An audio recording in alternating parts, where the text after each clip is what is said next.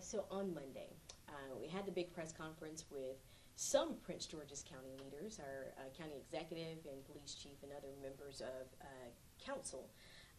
Some critics were saying that prosecutions have fallen under your leadership. How do you respond to that? I have no idea what they're talking about. When I look at especially our juveniles cases, we have an over 90% conviction rate for juvenile cases.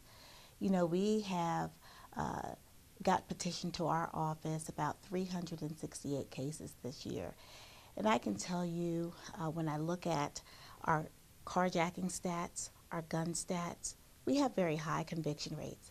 So what I would say is that a lot of times people don't have accurate information. And I think it is damaging to the public when people put out information that just isn't true.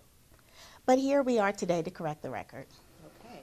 So under your leadership, when it comes to juvenile carjackings, what is your conviction rate when it comes to that? Well, I can tell you that we have an over 90% conviction rate when it comes to juvenile carjackings. Just this year, we have 58 cases that have been sent to us.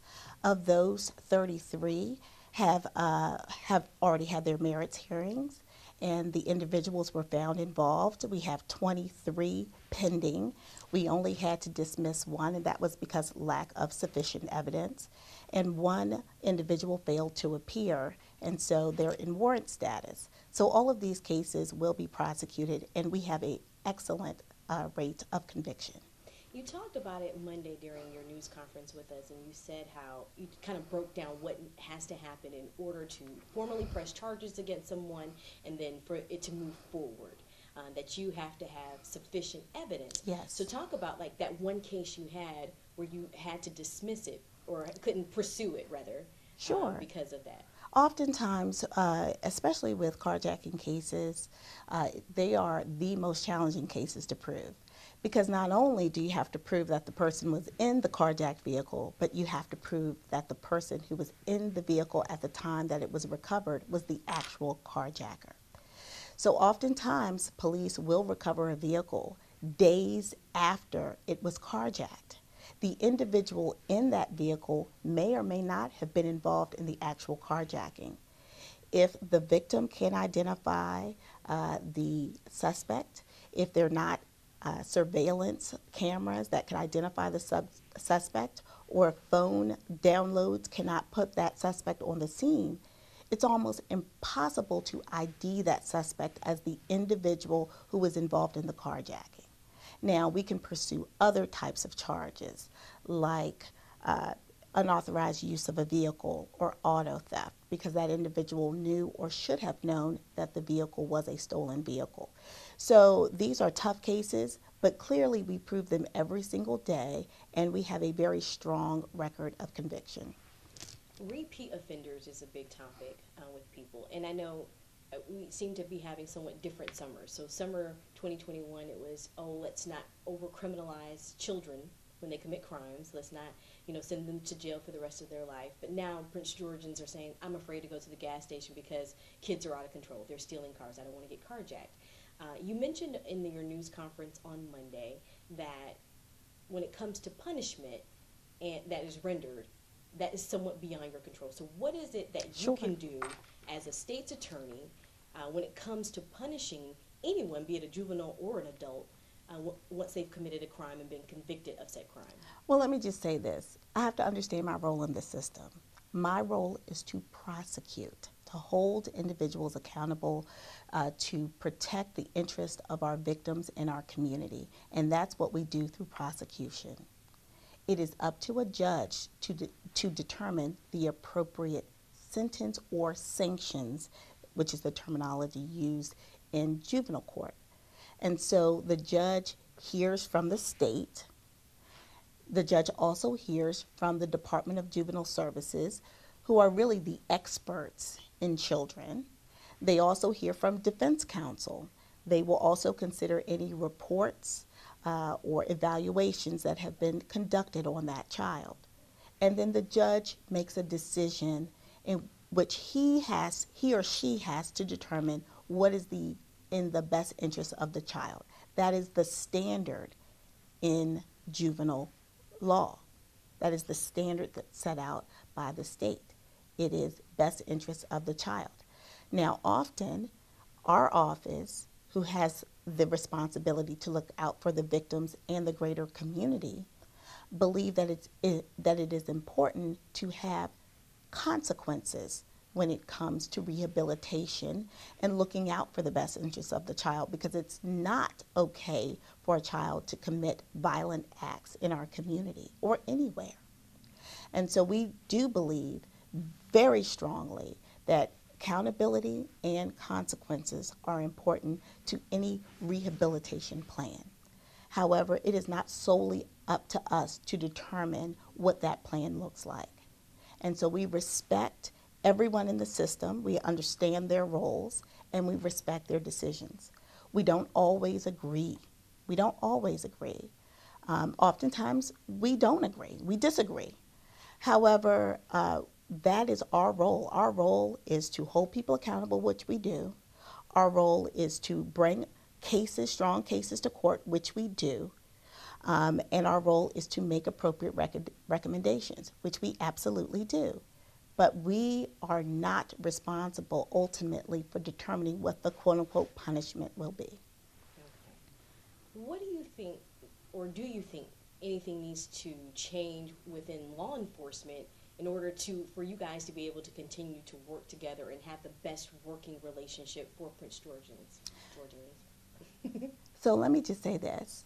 We work very well with law enforcement.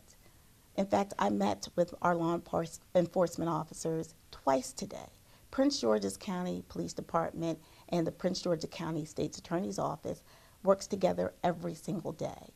So there won't be any change. There's no need for, there's always need for improvement, obviously. But what you saw on Monday was not the normal course of business. That was politics. That is separate and apart from real work, which we do every single day. And that real work is being done in the courtrooms. That real work is being done by having meetings. We met yesterday, actually, with our law enforcement partners as well as our federal partners to discuss issues of criminal justice in Prince George's County. So again, what you saw on Monday was something that was abnormal. That was politicians wanting to politic. What I see and what I do every day is my job. Okay. Someone criticized the current administration, saying that previous administrations had lowered crime throughout the county, that punishments were stiff during that time and crime was down, and called you out by name, and said that this administration is not doing enough. Do you think that that is a fair representation, being that we coming out of a global pandemic, right? That affected everyone? What is your response to people who feel like, under your leadership, things have changed for the worse? I think that when you look all around this country, there are real issues. Our children are not in school like they used to be. We have families that are still in crisis. We're dealing with mental health, with trauma, with so many different factors. So what I will say is that we all have to do better, and we all have to do more. But pointing fingers, saying that this person's responsible or that person's responsible is just not accurate. We have a very high conviction rate here. In fact, we have a 98% conviction rate in our homicides, 98%. So we are absolutely doing our jobs. We are working hard every single day to protect the interests of the people of Prince George's County. There are no statistics that are actually factual that would suggest anything else. Political theater is not a part of our daily business and will never be a part of our daily business. And so that's why we're just presenting the facts to you. We're letting our residents know that we are looking out for them every single day. I meet with families of individuals who were lost due to gun violence. I meet with victims of crime, serious crimes, and they are traumatized. And I don't want that in my community. So there is no way that I would not aggressively prosecute people. And we do that every single day. The numbers bear that out. So I think it's actually a disservice to the public to provide false and inaccurate and misleading information. And I would say shame on those who do so. But again, my job is to just do my job, and that's what I'm going to continue to do. Let's talk about these kids, because you talk to victims, you have to talk to Absolutely. suspects.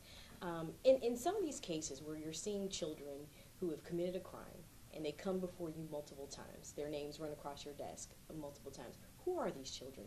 What are some of the circumstances that they're facing that probably or could possibly make them want to commit a violent crime? You know, we have a lot of folks who are coming, unfortunately, across the border from the District of Columbia that are committing offenses. Some of these individuals live in very challenged circumstances, and so I think they're being influenced by older children or adults, especially those who are committing carjacking. Sometimes they're carjacking for other people. Some of them are trying to survive, that is also correct, and some of it is just peer pressure and wanting to do something that's fun. And unfortunately, this is not fun. This is serious business. If you're bringing a gun to any event, to any meeting, to go out with your friends, that means you need to do someone harm or do yourself harm. And that's what we've seen. We've seen kids who have engaged in carjackings who not only potentially hurt their victim, but hurt themselves. We have seen kids get shot. Kids get into serious car accidents where they are suffering just serious bodily injuries that may affect them for the rest of their lives. No one circumstance or no one kid is the same. So I don't want to generalize, but there are many different factors. But one of the biggest factors is that kids are not in school. And so I think it's very important for our school systems, both District of Columbia, Prince George's County, and elsewhere in our state to make sure that they are enforcing attendance and notifying their prosecutors when individuals are not attending school regularly, because we can do something about it. We can encourage and influence parents to do the right thing, which is to send their kids to school. You know, national studies suggest that the majority of juvenile crime is committed between the hours of 1 and 7. And the peak time is around 3 o'clock, which means that's around school time. They should be in school. If a child is learning and achieving, they're less likely to get involved in criminal activity. And so we have to not only make sure that our kids are in school, but we have to make sure that they are achieving when they're in school and getting the wraparound services that they need. You know, Judge Sheila Tillerson Adams yesterday really, I think, did a wonderful job of talking about an important intervention program that she has been pushing for years, which is like it's called a judge's school, where kids who are justice involved can get a formal education and also get the services that they need, and their families can get the services that they need. Children live in the context of a family. If the family is broken, often we're dealing with broken children. And so how do we fix that? We fix that by giving them individualized attention in a structured environment.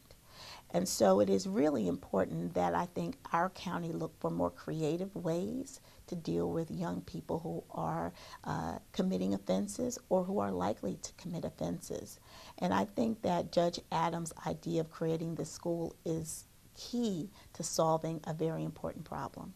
And when it is someone who's not from Prince George's County, who comes into the county and commits a crime, does it make it more difficult for you guys to do your job if they're not from the area, if they are from D.C. or somewhere like that, or Montgomery County? The difficult part is sometimes getting the child in custody, because if the child flees to the District of Columbia, then we have to go through a process to bring that child back to Prince George's County to face the charges. And so we have been working very closely with the Office of the Attorney General in the District of Columbia, as well as the Metropolitan Police Department in our sheriff's office to develop a good plan to bring those kids back to face consequences. And so that has really worked. But that was through collaboration. And that's the other thing I want to mention. It's so important that we collaborate, that we have discussions. Back in 2011, when we had a similar spike in crime, guess what happened? The then county executive, Rashawn Baker, brought everyone to the table, did not point fingers, just said, hey, let's figure out how we can all make this work together. And guess what happened? They solved the problem. And so that's what I'm about. I'm about solutions. We absolutely have a problem. Everyone can see that. But the solution isn't found in pointing fingers. The solution is found in everyone getting around the table, rolling up their sleeves, and doing the hard work that we have actually done. And we're seeing great results from those individuals who we have helped. And so we have programs here like Back on Track program, like our Emerging Adult program for individuals who have committed offenses. They have taken responsibility for those offenses, and they are serving their time. But guess what? We're also providing them with resources, with opportunities to develop themselves more fully, even while they're incarcerated, so that when they come back to our communities, they're less likely to offend. Those are the types of programs that we need to invest more in. Accountability is important, but rehabilitation has to be a part of any solution to fight crime. And so, again, here in the state's attorney's office, we have a tough job, we have an important job, and it's a serious job. It's a job that we do every day, and we do it well. And we will continue to work with all of our partners as we do so daily to ensure that the residents here are safe. How do you feel? Because I'm curious to know what you think, because we had, punishments or charges are too severe for children, or now they're not being charged enough.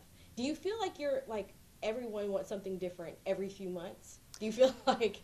Yeah, we stay consistent in our message. Mm-hmm. We believe in accountability, and we believe in appropriate punishment, period. So I have not changed. I don't change with the wind. This job is way too serious to do that.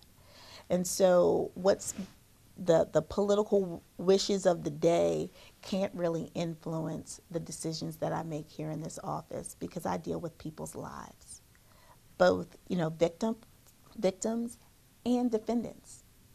And so we believe in accountability. There is a variety of punishments or sanctions that are available in the juvenile system. We request what we believe are the appropriate punishments, and it's really up to the judge to decide on how a child will be handled.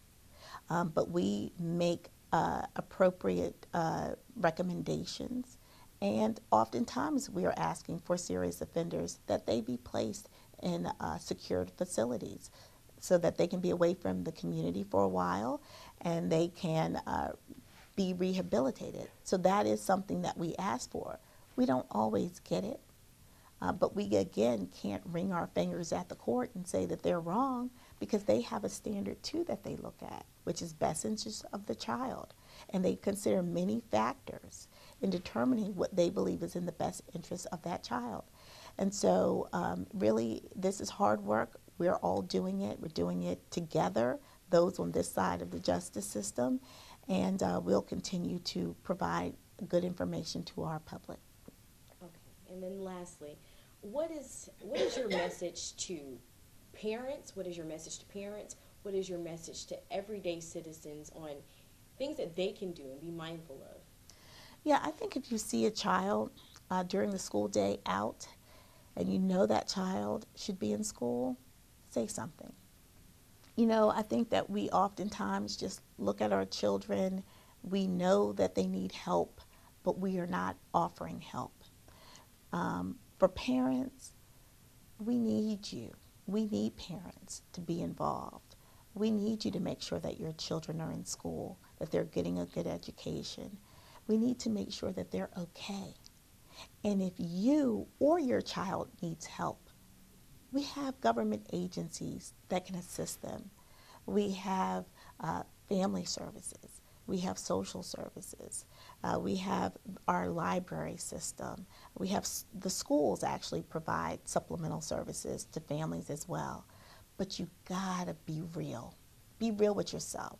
Are you okay? Are your kids okay? Because if they're not, they're going to end up in the justice system, and somebody else is going to make a decision on whether or not they're okay. And I think that's, you never want to put your life in someone else's hands. You know, I do want to ask this too. I obviously was not here when the curfew was enforced previously in decades past.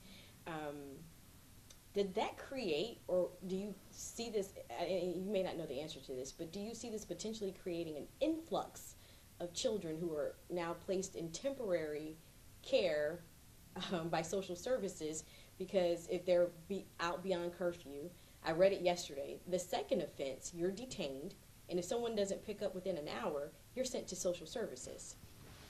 Is that going to, can social services handle that? Again, these were decisions made by this administration. My assumption is that they have a plan, and I think you should refer that question to them. So we have the Our Streets, Our Future initiative, which is a anti-gun violence initiative, and it targets young people, those who are teenagers and young adults. We're really focusing on this age group because they are overrepresented in our justice system, especially when it comes to more violent offenses and our handgun offenses. And so through this initiative, we bring resources to the community, job opportunities, training opportunities, as well as social service resources, behavioral health resources. So it's really important that I think we look at our young people as whole people. Some are broken, some need some fixing, some support, some mending, and it is our job to help them achieve their goals in a positive way. And so this initiative has been great. We've connected a lot of people with job opportunities, and I'm proud to say that we're continuing this program this year, and we have our next program in the Pickwick community on the 22nd of September. Okay.